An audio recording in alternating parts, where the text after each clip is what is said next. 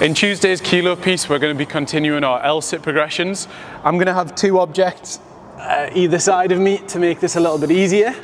I'm going to sit down on the floor and I'm looking for, in an 8-minute period, I'm just going to keep working through 20 alternating leg raises. So I'm going to bring the left leg up first off the ground, then the right leg, until I've completed 20 in total, so 10 on each. And then I'm going to try and go for 10 leg raises, bring them together, using my hands to push down into the object. The higher I bring this object, the easier it's going to be. If you want to make it harder, bring your hands forward and just go from the floor, and it's going to be really challenging. In the kinetic piece today, we are going to go with a 10-minute AMRAP, and it's going to have 3 different movements. We're looking for 25 sandbag deadlifts. So I'm going to grab my sandbag, nice flat back, hips as high as I can maintain that nice flat back. I'm going to bring my hips through, touch the ground, all the way to full extension at the top, so 25 of those. And then I'm going to bring the sandbag up into front rack, and I'm doing 20 reverse lunges, knee just lightly touching the ground, coming up to full stand up each rep.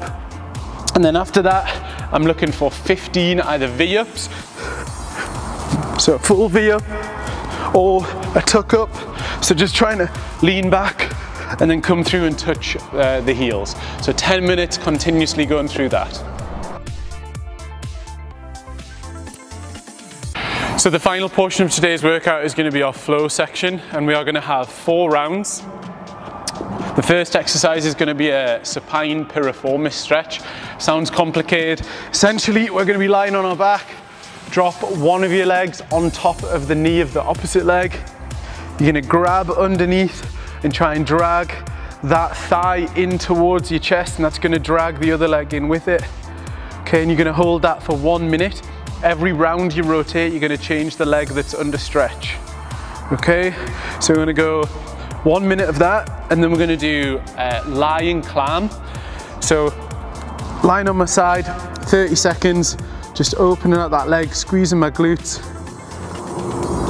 30 seconds, and then I'm going to go onto the right side and do the same. So you don't want to move through that movement, you just want to hold it there, squeeze the glutes, make sure you're in a good position.